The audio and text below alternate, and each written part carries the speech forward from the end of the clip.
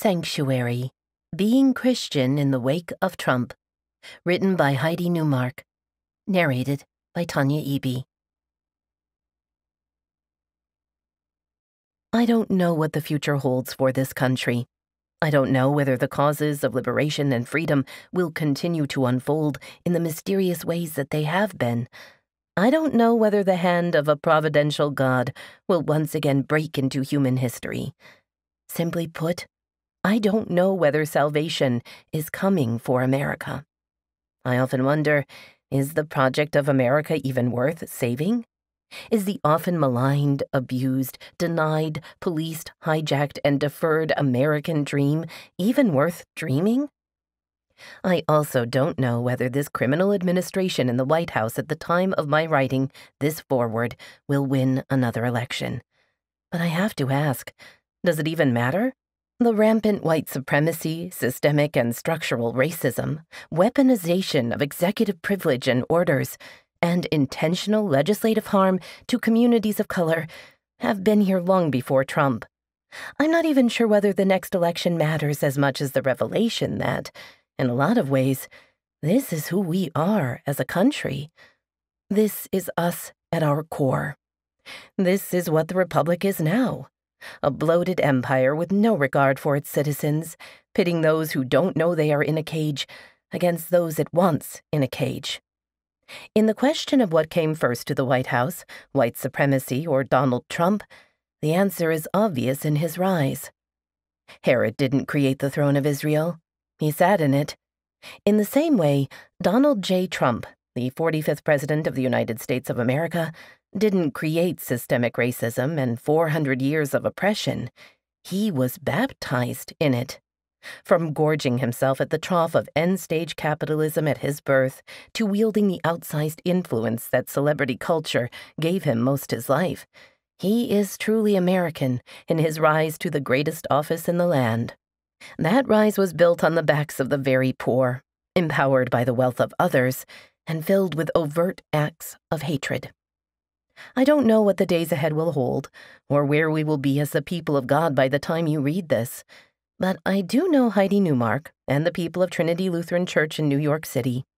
I do know that in the early days of this administration, they did public acts of church and liturgy that were resistance. I do know that as a leader in the church, Heidi spoke sharply and clearly. She didn't equivocate or negotiate with evil. She named a thing what it was when many others in the church were too busy worrying about congregational backlash and retirement planning. Maybe that is a product of the incredible community she serves. Maybe it's because queer bodies are held sacred in Trinity's sanctuary walls and sheltered in its basement. Maybe it's because, like a sower, Heidi has been spreading the kingdom of God wherever she goes, not worrying about what folks deem the best soil, the proper soil. Just throwing the seeds of new life everywhere she goes. That new life is a thing you can't bottle or recreate, but you know it when you come across it in the 21st century church, and you intuitively know it is precious, special, rare, and needs to be cared for and nurtured, that it has to be allowed to spread wild, new life and growth to everything it touches. The author and pastor and the community you are going to meet in these pages are all those things. If you are looking for hope, respite, courage, and a draught of the water of life, then you have come to the right place. You see, there are people who have labored long and wearily in this cause. There is a ragtag army ready to wage peace on the world and turn back the tide of oppression sweeping this country and, by proxy, the American church. It is rising up. Thankfully, some of those joining its ranks are Heidi and the community she serves. May the author's words bless you. May the stories within speak to the tender places inside you. May you find sanctuary in the current raging storm. May you still find ways to look through your own brokenness and beyond your neighbor's brokenness to the imago Dei in us all. In the name of the parent, the rebel, and the spirit. Lenny Duncan. 17. Autumnal Saints. I believe that there's a change in weather, and I think it changes both ways. Throughout the year, the Church devotes a number of days to celebrating saints. People the Church believes have lived especially holy lives. 3rd century martyrs Perpetua and Felicity on March 7, 12th century Benedictine nun Hildegard of Bingen on September 17, a Christian mystic, composer, poet, scientist, physician, and herbalist. Bartolomé de las Casas on July 18, a Dominican missionary who wrote to expose the oppression and torture of indigenous peoples by Europeans in the Americas and to call for the abolition of slavery there. Not all saints are centuries old, of course, or famous for overtly churchy accomplishments. Florence Nightingale's Saints' Day is August 13. We Lutherans don't believe that saints were perfect people. In the Bible, when St. Paul writes letters to young churches, he addresses his letter to the saints in Rome, or to the saints in Corinth, and reading the letters makes it clear that these saints were not sinless people, nor was St. Paul. In these letters, saints refers to people beloved of God, people who belong to God, though they are flawed. We are all sinners and saints, but we do recognize that some people lived with singular holiness. Despite their failings, we can learn from their faith and from the shape of their lives. Some of these saints are hidden to all but a handful. Every church has their own local list, and every person may have their own private list, but others are known to millions. On All Saints' Sunday, many churches remember those who have died, especially those most dear to us. For All Saints at Trinity, we cover the altar with a white cloth and have a bowl of markers for people to write the names of their deceased loved ones on the altar cloth. We do this to remember that the communion of saints is present with us as we celebrate Holy Communion. All Saints' Sunday falls on the first Sunday in November, the same day as the New York City Marathon. This convergence strikes me as sheer serendipity. On All Saints' Sunday, we hear a reading from the book of Hebrews. Therefore, since we are surrounded by so great a cloud of witnesses, let us also lay aside every weight and the sin that clings so closely, and let us run with perseverance the race that is set before us. Hebrews chapter 12, verse 1. I like to think that the saints who have already crossed the finish line of their lives remain close to us, behind sight, cheering us on our way. At Trinity, we also try to lift up saints from this cloud of witnesses throughout the year, including queer saints, African American saints, female saints, Latinx saints, and every autumn, our calendar gives us a trio of widely known saints. St. Francis, October 3, St. Luke, October 18, and St. Martin of Tours, November 11. St. Francis is perhaps one of the most popular saints. Many places around the neighborhood do not allow people to hang signs with any religious content, like the local library that understandably must remain nonpartisan, except when it comes to St. Francis. I cannot post invitations for neighbors to attend Sunday worship. However, even the library will make an exception if my flyers invite people to accompany their pets for a blessing as we celebrate St. Francis. The library happily promotes the blessing of pets, just not people. We can hang flyers everywhere for St. Francis, but not for St. Luke or St. Martin or any other saint I can think of. Francis is such a favorite, I think, because he was known to love animals. Birds and wolves were said to listen to him when he preached, to care about ecology, and to pursue peace. Lord, make me an instrument of your peace, runs a prayer attributed to St. Francis. Where there is hatred, let me sow love. Where there is despair, hope. Grant that I may not so much seek to be consoled as to console, for it is in giving that we receive. Francis has a wide fandom. As a patron saint for the environment, the one place that may not welcome Francis is the White House. As a first-round presidential candidate, Trump dismissed climate change as a hoax invented by the Chinese. After becoming president, he picked Scott Pruitt, a man who rejects the role of carbon dioxide in climate change and has stated that if the planet does warm, it may help humans flourish, to head the Environmental Protection Agency. Under Pruitt, EPA scientists were not permitted to share any scientific findings related to climate change with the public. All such data was for internal use only. One scientist at the EPA wrote, The constant attacks on science and facts by the current administration has negatively impacted scientists in the agency. Effects range from anger and frustration to depression, and even opting to retire early. 25 years of experience with 3 federal agencies, and I've never seen anything like this. It is appalling. So, when planning our annual St. Francis celebration, it seemed like a good idea to highlight Francis's care for the Earth, and to include our resident scientist in the planning. Emily took out time, in the final days of preparing her PhD defense, to write The Scientist's Lament for our liturgy. On the day of the celebration, we blessed animals outside, invited everyone, including pets, inside, and began worship with Emily's lament, which reads in part, "You might have heard of the panda, the gorilla, leopard, the emperor penguin, the manatee, the rhino. But have you heard that 26,000 species are threatened with extinction? Have you heard that 41% of insects have declined in just 10 years? And at the current rate, none will be left at all in a century? Birds will starve, lizards will starve, fish will starve. Have you heard that 3 billion birds have disappeared from North American skies over the past 50 years? 30% of birds are already gone." We'd hung a dozen colorful cardboard birds from strings between the columns in front of the altar. As Emily read, another congregant stepped forward with scissors and cut the birds so that they slowly fell, one by one, to the floor around the altar. As they fell, I realized that we had made a mistake printing out the scientist's lament because many people had their heads down reading along as Emily spoke, not noticing the falling birds.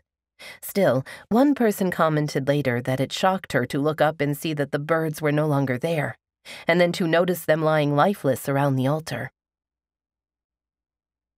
2 weeks later, St. Luke's Day arrived. Luke wrote one of the 4 Gospels.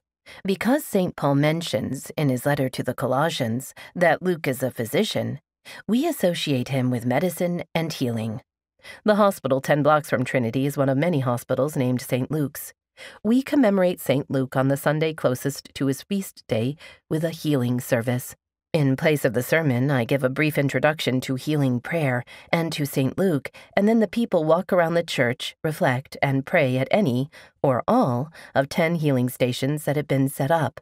We always provide an opportunity for the laying on of hands and anointing with oil, for placing votive candles on a map of the nations one wishes to pray for attaching sticky prayer notes to a cross. Popular with children, but open to all ages, is a table with supplies to make cards for the sick. Outside the main doors, we hold a space to pray for those who have been hurt by the church and do not feel safe entering, and for those who are incarcerated. Other stations vary from year to year, depending on current events in the world and the preoccupations of the seminarians who help create the stations. Last year, our seminary fieldwork student, Alyssa, set up a station to help people consider what healing in relationship to disability means. The station explained ableism and included helpful information to guide people in considering ways they might heal the harm caused by discrimination against people with disabilities. In light of the escalation in murders of trans women of color, we covered a large cardboard cross with the now dead women's photos and names, 20 at the time of this writing in 2019.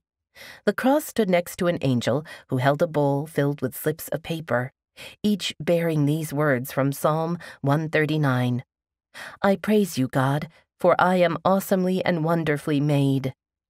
Parishioner after parishioner stood before the cross and offered these words for themselves and for the 20 dead. In 2020, St. Luke's Day arrives a few weeks before the election. Our denomination has joined others in signing on to something called Golden Rule 2020, which invites us to pray for the healing of divisions in our country, and reads in part, "We are Christians with different theological and political views who have come together to express concern about the polarization and incivility that is tearing our country apart. We are also deeply troubled by the prospect of an angry and hateful political campaign season in 2020 that will further divide us as a nation. We believe that we can find guidance through this national dilemma in the teachings of Jesus. In particular, we believe that Jesus' command to do unto others as you would have them do unto you should be taken seriously by Christians who engage in political activity. We also believe that if enough people follow this golden rule principle, it will help generate the respect and civility we so desperately need in our country. What kind of healing station might we create? I long for healing of divisions, but personally find the Golden Rule 2020 effort misguided.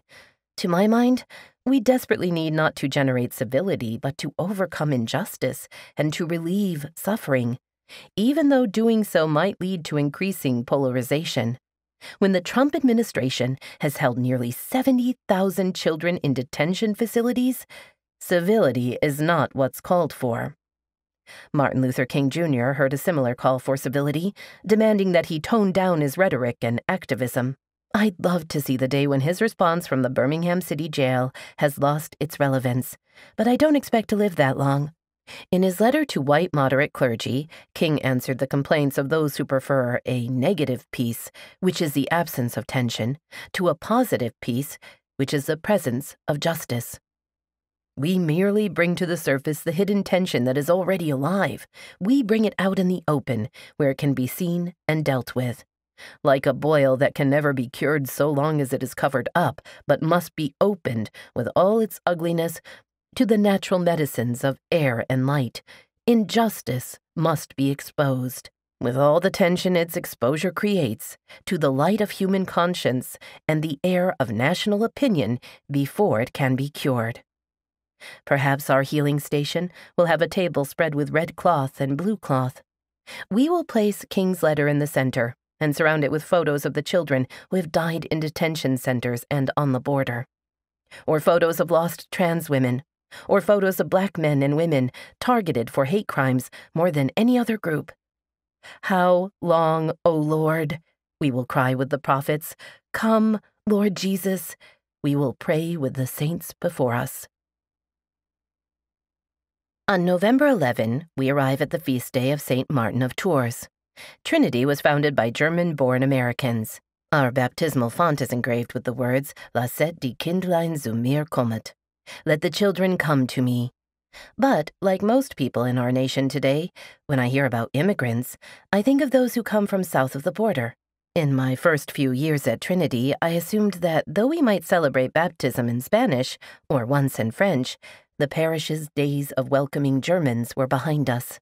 So I, the daughter of a German immigrant, was surprised when a few families whose jobs had taken them from Hamburg and Berlin to New York began to show up with their children in we worship. Before long, I was doing baptisms in German. Just as immigrants from south of our border bring their foods and customs, so have these German families. And one of the more delightful traditions they bring is St. Martin's Day. Martin of Tours lived in the 4th century. His father was a soldier in the Roman army and named Martin for Mars, the Roman god of war. Imperial law required a son to take up the profession of his father, but Martin had begun studying for baptism and had no desire to fight.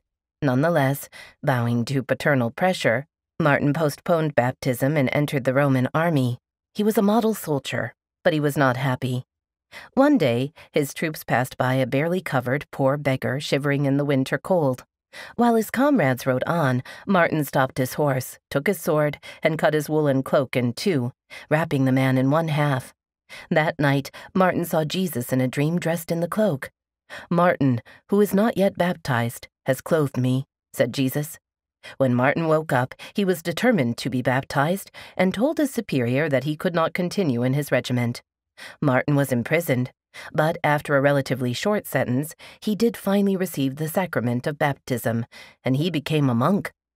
Martin became known for his preaching in the countryside around the monastery and for his kindness and generosity.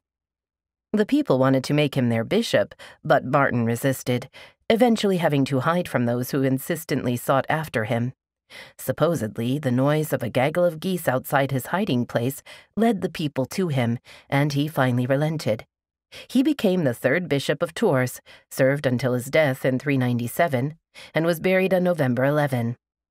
Germans celebrate with a goose dinner, and children prepare lanterns, processing through the streets in search of Martin. At the end, the children receive cones of candy. At Trinity, we don't replicate the goose dinner, but we have enjoyed another German custom, baking and eating little St. Martin breads, which are like gingerbread men without the ginger. We've also introduced our own St. Martin's Day tradition, based on Martin's encounter with the beggar. Beginning around Halloween, we collect coats, blankets, hats, scarves, and gloves.